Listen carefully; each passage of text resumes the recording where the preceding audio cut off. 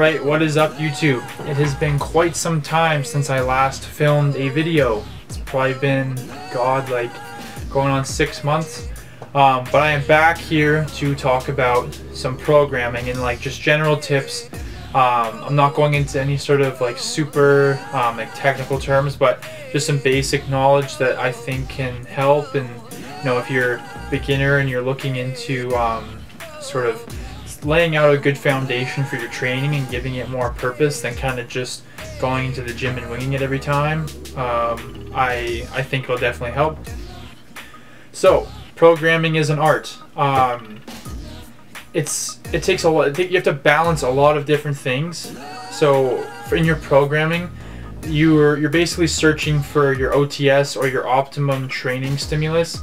So you're looking for what is going to optimally stimulate yourself to grow either strength, hypertrophy, or for events like CrossFit and Strongman. You're sort of looking at those different components in your program, and you're trying to balance growth, strength, as well as you have to factor in recoverability. So how much you can ask of your body, and then how much you have to let it recover, and the different like fiber types. This is some basic terminology that I think that will kind of help you sort of wrap your mind around like the different processes and stuff in your programming. So basically right here, your SRA curve, or your stimulus recovery adaptation curve. As you see, starting at the stimulus section here, you're going to be stimulating or providing your body with a stimulus to grow upon. What's going to happen? So let's say you do, maybe one day you're going to do a set of 10 on squats or something like that. Then the next couple days, you're going to feel it. It'll be pretty sore. And then as you start to recover from that, you give your body adequate enough recovery.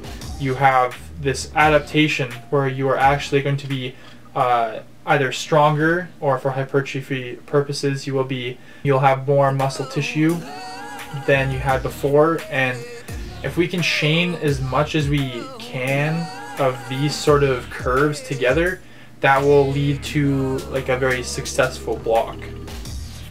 So, and then over here we have your macro, meso, and microcycles.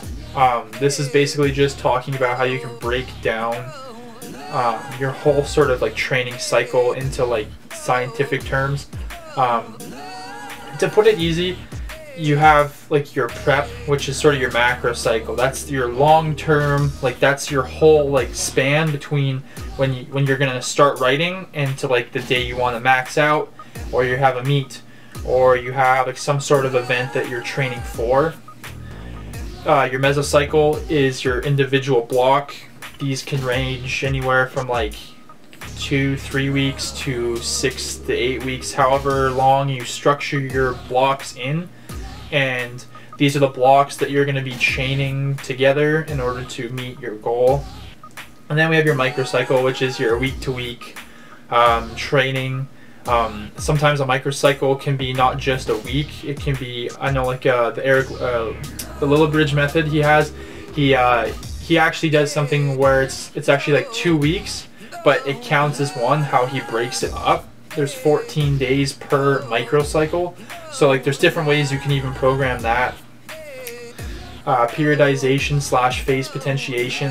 That's just kind of like you're allocating a block or your mesocycle to one sort of purpose. So for example, if you're going to start off, like you're in the off season, or like you're just starting a prep, you would want to do something more like a hypertrophy block or like a volume block, and build a really good base of foundation so that you can have better adaptation to what's going to come later. And like that's the purpose of that block. Let's say for example, like you're getting ready to meet and you're going into like a strength sort of block, so you're going to start to drop the volume and start to like bump up that intensity. Specificity, variability, sort of triangle. If it helps you understand, it helped me understand, is that so you have a very wide base here. It's very broad. So the exercises and your training is going to be sort of very variable. There's going to be a lot of different things you're going to do. Like for powerlifting, for example, you're probably still going to have some back squats in there. However, they might be pause, tempo. You might have SSB bar. You might have like yoke bar, stuff like that. Like sort of trying to bring up weak points. And as you're going to go up in time, so starting here, so the weeks, so this is like week 1 of your, let's say it's a 3 month 16-week block. Your week 1 is going to be very variable. You're going to be training a broad category of things. You're not going to be super specific, or you're not going to be very competition specific. And then as you're getting closer to that meet, you're going to be increasing your specificity. So what that means is that you're going to be sort of ditching the accessory movements and stuff like that, and you're going to be honing in on the bench, deadlift, and squat, like comp style. You're not going to be having as much variability in training. It's going to be very specific to what sport you're in. You have your RPE, your rating of perceived exertion. It's very subjective from person to person, but it's how hard a person kind of feels like that set was. And it's going to be very important for you as a lifter to sort of understand that for you over time, because it's different from person to person. It's very subjective, and it's a skill you learn. And the sooner you get more like in touch with your body, the easier that will become. Going over the MRV, or as like Mike Israetel, he kind of not came up with the term, but he kind of definitely like sort of coined it. It's your maximum recoverable volume. This is sort of how much volume you can put your body through and not actually put yourself in further fatigue throughout the week. This is the maximum amount of volume you can take until you actually start to decline and stop making progress. This is also going to take a lot of experimentation, as well as RPE, because you have to really get to know your body, and it takes time. You can't just walk in the gym and just know. And then the hypertrophy versus strength, a lot of people say that you can't do one without the other, and then if you do them both together, it's not going to be as effective. However, incorporating, like in most, if you're going to do a powerlifting program, you are going to be having quite a bit of volume, and I feel like they go very well. They go hand in hand with each other. And a lot of people disagree with that, but my opinion, it's like you should always incorporate both in every sort of program, because like the main driver for either building hypertrophy or strength is progressive overload. It's pretty self-explanatory.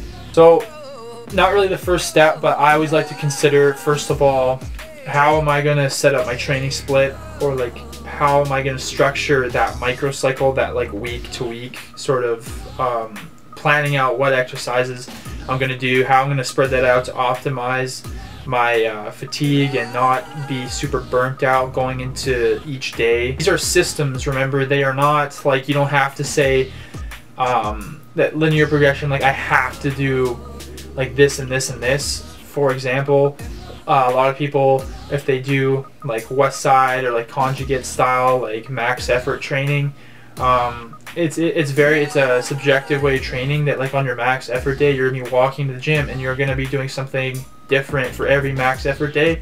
You don't necessarily have to go off of other people are doing, like you don't have to go the very classic West Side style. There is new adaptations. I know Matt Wenning, he does things very different, and he has more of a like a periodization sort of approach to it. So just a reminder, these are systems that you don't have to follow them directly, because my apologies, camera shut off. So going into this is a very the block periodization. That is, it's a very general term, like a lot of things like DOP takes from this, Lillibridge method takes from this. Basically, there's a lot of basically all programs are sort of periodized in some way, and that means like you're specifically doing something for a specific reason. Block periodization, the only thing is that it's a sort of newer way of thinking about it, is that block training is like, again, you're thinking of that block and there's a certain goal of what you're trying to achieve in that block. Again, West Side conjugate sort of method, you have a max effort day, and that's going to be a true max effort, usually within like 3 reps to like 1 to 3 reps. You have a max effort day, a dynamic effort day, and then some sort of like you can do like speed work and stuff like that. It's very controversial However, I mean, a lot of people have benefited from it. I think all programs are useful as long as like you follow what you write and you see it through to the end. And I do recommend experimenting with a lot of different things to figure out what works for you. DUP, or daily undulating periodization, that's just like daily undulating, it changes, and then periodization, like there's a certain goal of like each day.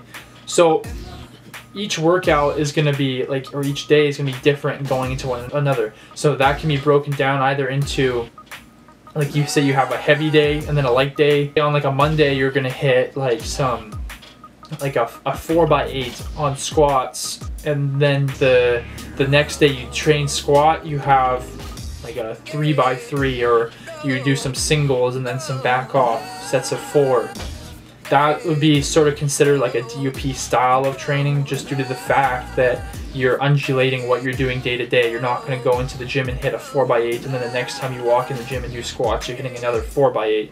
It's not like you're hitting one sort of consistent thing each week. It kind of varies. It undulates, it changes. So and then we have here the Lillibridge method.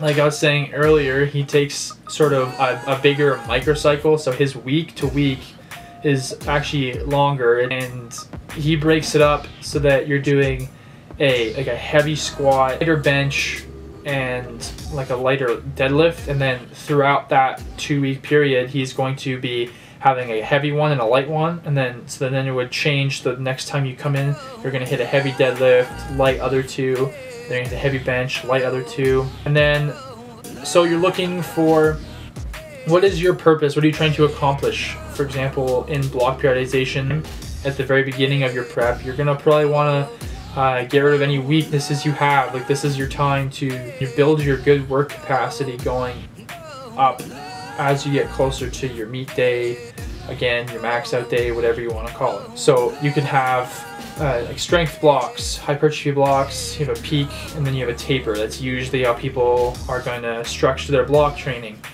or block periodization.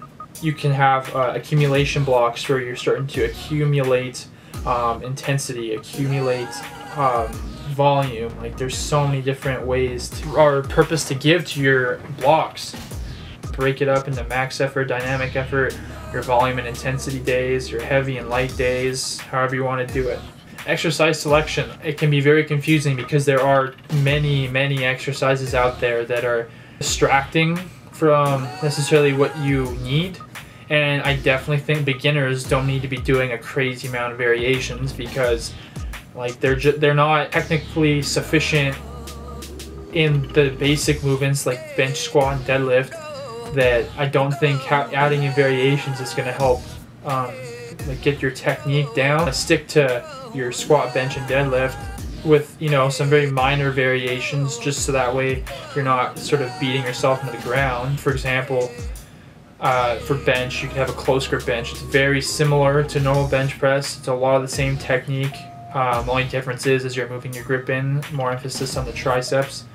However, I don't think as a beginner you don't necessarily need to be doing a ton of like Larson press, feet up bench, stuff like that, because you're probably not technically sufficient enough to have the proper leg drive, to have the proper basic technique on the bench press to benefit from doing Larson press. So keep it simple. It doesn't need to be super broad exercise wise, because the more broad you are, the less good you're going to get at what you're trying to do. If you're going to be training a bunch of different things, you're not going to be good at what you need to be. You're going to be a little bit good at a bunch of different things, whereas you want to be really good at your squat, bench, and deadlift.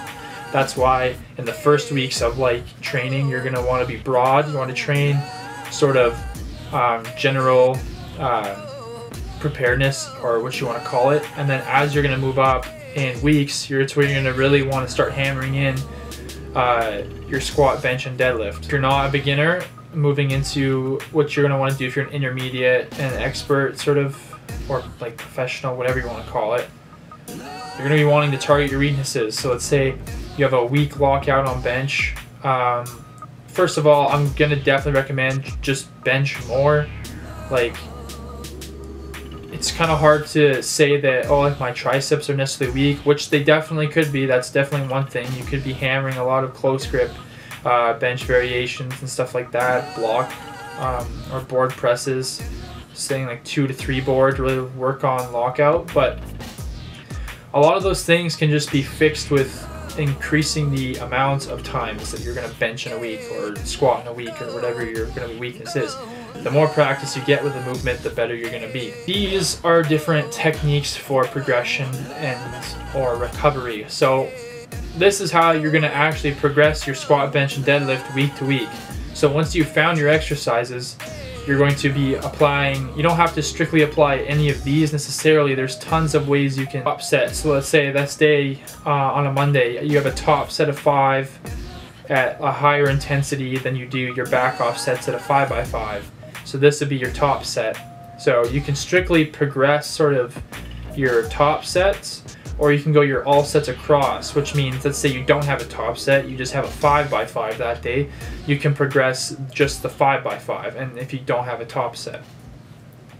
So the classic linearly progressed or linear progression is you're starting week 1, you 5x10, and as you go down, you're going to slowly decrease volume, increase intensity. So here you have a 5x10 high volume, then you're decreasing volume here by 2 reps and a set, but you're going to increase the intensity. Again, you're going down by 2 reps, you're increasing your intensity, and then again, increasing intensity, increasing intensity, increasing intensity until you hit your 1 rep max, which is hopefully going to be on your meet day or your max out day or whatever competition, whatever you're doing. In here, you'd probably want to incorporate some deloads. So you're going to have, obviously it's not going to be this fast. You're not going to just do all of these in like a block and then hit a 1 rep max. You're going to want to structure this out so it goes a bit longer. Maybe you do a 5x10 and then a 4x10, then a 3x10, and then you're going to go and slowly decrease that volume all the way until you hit your 1 rep max. Waving. Waving is actually one of my favorite ways to set up a program, or sorry, set up a progression. Here you're going to have a 5x5 at a certain intensity. Then you're going to actually have quite a big jump in intensities or weight, but you're going to decrease the volume. It's a kind of a take on linear progression, but it's kind of like a hack to your nervous system that as you do a wave, so you're going to go up, so increase weight, 3x5. Since you have less sets, you can do more weight. This first week should be pretty easy.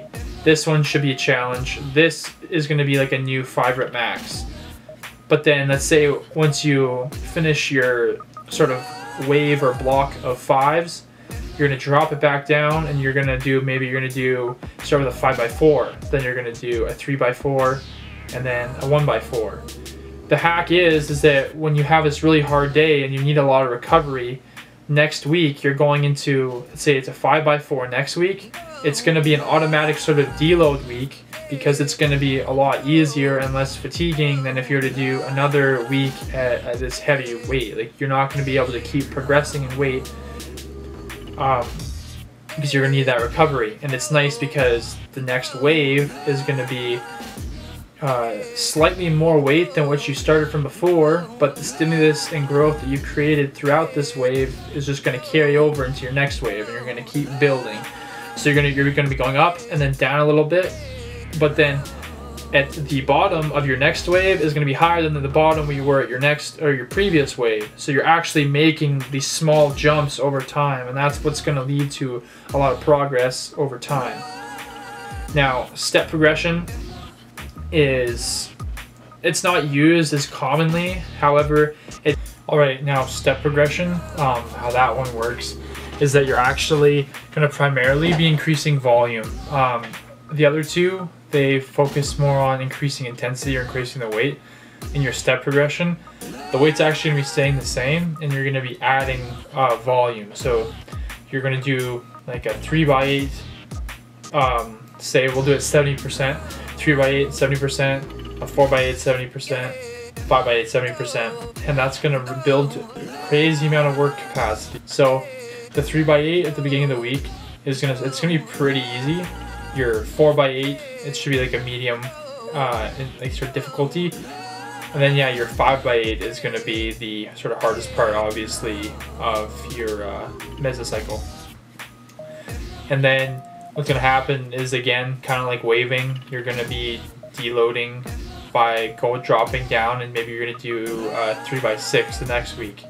And that's going to be a dramatic decrease in volume compared to the 5x8 that you just did. And then you have your decrease in volume and then your decrease in variation. The decrease or increase in volume is kind of what these accomplish. It's just that there's different ways of going about it. Then you have your decrease in variations. That just means, like, for example, as you get close to your meet or prep, you're going to sort of decrease the amount of variation in your training. Your variation movements, you're never going to really be able to go as heavy as you can on a sort of like a primary movement, like your squat, bench, and deadlift. If you're going to be doing like pause deadlifts, you're not going to be able to pause more than you can do just with a normal competition rep.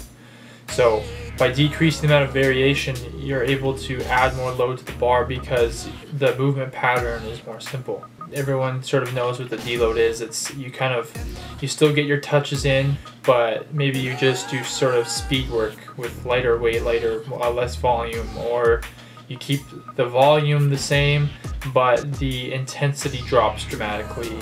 It's to give your body a break and to allow it to recover. Alright, so how do you know what intensity or sort of weight you're going to be using for those said progressions? A lot of people actually, I think, take way too much time and like thought into this. You want to sort of build into your program. You don't want to start like super heavy and hit a brick wall every time, because you can't always just keep putting your head through a brick wall and making it through. Eventually that brick wall is going to freaking put you into the dirt. And a term that I learned from Alex Bromley is a very cool term. It's like, you know, how if you're going to drive through a big huge mud puddle in your car, you're not going to start with your car right in front of the mud puddle and then try to gun it through.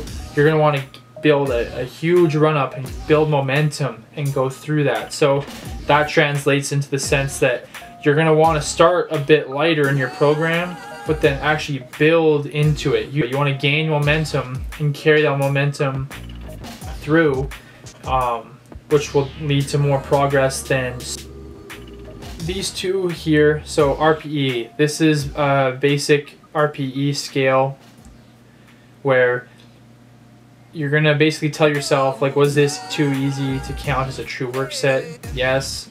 If it's not, then you're gonna kind of go step by step through this. And so if something's programmed at an RPE of 7, it should feel like a fairly quick opener. If it feels any heavier than that, then you'd say it's a 7. First of all, you're lying to yourself. Second of all, then you probably should have lowered that weight. You want to keep it as accurate as you can, and that's why I think for beginners, I wouldn't recommend going RPE based, because you don't know how your body reacts to weight yet. You don't know what weight necessarily feels like at every single intensity. So you're not going to know the difference between an RPE 8 and an RPE 9. Like, they both should be hard sets, but you're not going to be able to really differentiate which one is which. All right, this is a modified Philippines chart, as Philippines' original chart was actually made for Olympic weightlifters. So this is sort of a Philippines chart for powerlifting. That's what the PCPL stands for. So if you're looking and you don't know how many sets and reps to do, this is a very good sort of base to start from. However, it is going to arrange different from person to person, because your MRV as well as your optimum training stimulus is going to be different. So you're going to have to experiment with how many the total amount of sets per week is going to be, and at what intensity. This is a nice chart. I really like this one because let's say you are doing an RPE based training and you're not really sure where you should start or what weight you should start with. If it's like you're gonna have a sets of 5x8 on squat, it's like your volume block, beginning of volume block, 5x8 with RPE of 7. So you're going to go across to RPE to your amount of reps. Okay, so I should be hitting around 64% for my RPE of 7. And I feel that this is also a great chart if you're doing sort of percentage-based training, which is the percentage or the sort of training that I prefer. I prefer percents. You can kind of look and say, okay, I want to touch something heavy for a triple. Let's say you're near your peak and you should be hitting 8s and 9 RPEs. Then okay, maybe we'll start with a set of 3 at RPE 8, and then we'll go to RPE 9 next week. RPE will be at 9 or 90%. So it's a very good way to sort of break down your training and how that's going to help you sort of implement the intensity. So now getting into your peak/tapering, this is when you're going to taper down the volume and you're going to try to peak. So the goal right here is to feel as well recovered as possible while being at your strongest. Going into your meet, you want to feel amazing. You don't want to have any sort of injuries. You don't want to be fatigued from the last workout you did. You want to be feeling fresh. You want your central nervous system to be all in check. You don't want anything to be out of place. You just want to go out there and do your best. You don't want to have any other variables going into the meet that can affect your performance. So like I said, you're going to have a decrease in volume and an increase in intensity. You're going to have as little variation as possible. You're probably going to be only hitting triples, doubles, or singles in your main competition lifts, and they're going to be probably pretty heavy. Now, it depends on what kind of lifter. If it's a female lifter, you can probably lift pretty heavy up like during the week, up to the week of your competition. However, if you're like a dude that's squatting over 800 pounds, 900 pounds, like you're a big guy, you probably would want to schedule your last deadlift, squat, whatever, probably the second last week before your competition, and then just have some light sort of technique work going into that week, because you're going to want to feel as recovered as possible. You don't want your last training sessions to affect your performance at all. And now on the other hand, you don't want to peak too early. You don't want to peak a week before your meet, detrain yourself for a week, and then go into the meet and actually lift less numbers than you did your second last week of training. So overall, this is kind of like how I approach. These are kind of like the steps, if you will, on sort of breaking down your training and how you're going to program it. So I start the training split. That's sort of how, again, how you're breaking up the microcycle, as well as sort of what system you kind of want to use. Step 2, your block purpose. So what's that block's purpose? Are you going into a volume block, a hypertrophy block? What is the goal of that sort of time frame going to be? 3 is your exercise selection. Depends on what the purpose of your block is, so that's why it has to go after. As well as what weaknesses do you have? Do you have a shitty lockout? You get sort of loose in the hole. Like, what's going to help that? Well, you're going to probably want to do a lot of pod squats. You're going to want to keep tension in your whole body and your brace while doing tempo squats, stuff like that. 4 is your progression.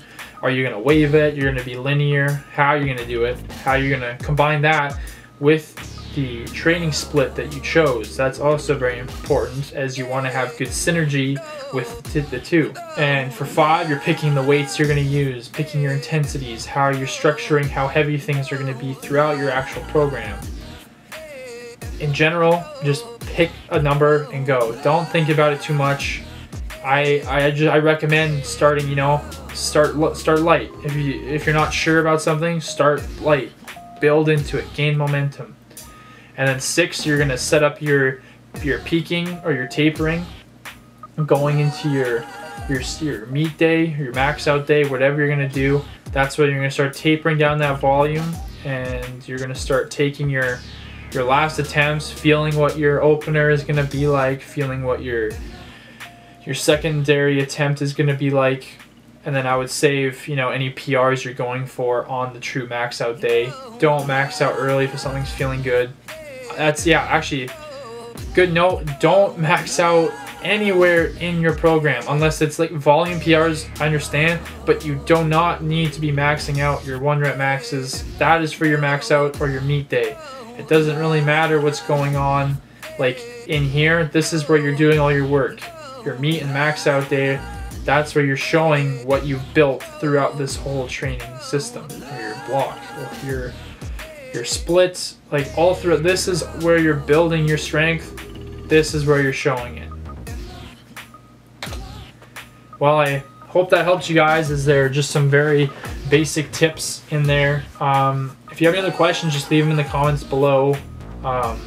Make sure to follow me. You can follow me at Braden Vict. Link will be in the bio, as well as the Wendigo Barbell page will also be in the bio. Yeah, make sure to like and subscribe, and I'll see you.